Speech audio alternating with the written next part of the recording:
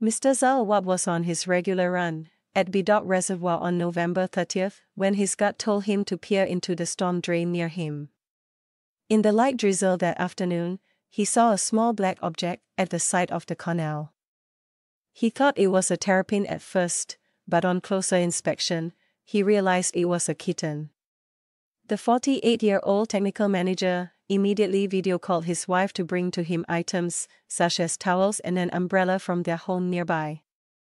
As the owner of 3 cats, she did not hesitate and dashed out in the rain, which was getting heavier. Meanwhile, Mr. Zhao scouted for excess ladders into the drain, but did not find any. He told the Straits Times in a phone interview, "I shredded the towels my wife brought, attached them to a golf umbrella and slowly lowered the contraption into the drain. I was hoping for the cat to hop into the umbrella so I could scoop it back to safety," he said. But the kitten, drenched and afraid, avoided the umbrella instead, mewing loudly. To avoid the rising water, it clung onto the side of the drain, Mr. Zhao said. Stumped, Mr. Zhao called his friends, Mr. Muhammad Ali and Mr. Saifik Fiksayazwi, who are Level 3 Industrial Rope Access Trade Association technicians. According to the association's website, its rope access system is a safe way of working at height. A Level 3 technician is qualified to take part in complex rescue situations at height. The duo, who were in Sanjay Kadut, raced to Bedok Reservoir and quickly put on harnesses before abseiling into the drain. It was quite an ordeal. I was directing them from the railing, shouting, "The kitten is on your right. It is there," before they finally managed to catch it and put it in a bag, he said.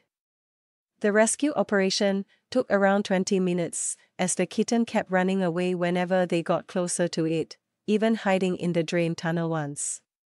He said a bystander told him she had called the authorities for help 3 days before the men's rescue operation.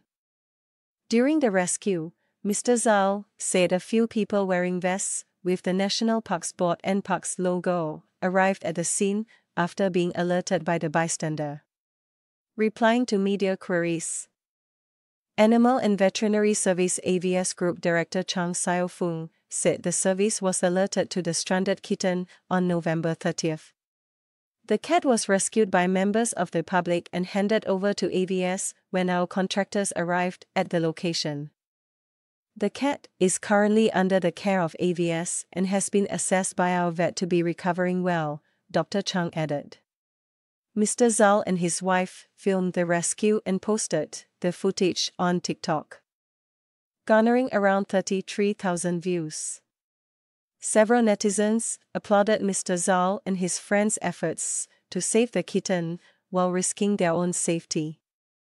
Mr. Zhao said, "I was only thinking of saving a living being and bringing it to safety. It did not matter what animal it was, and I did not expect this situation to blow up either." He hopes to adopt the cat once AVS has finished its health checks.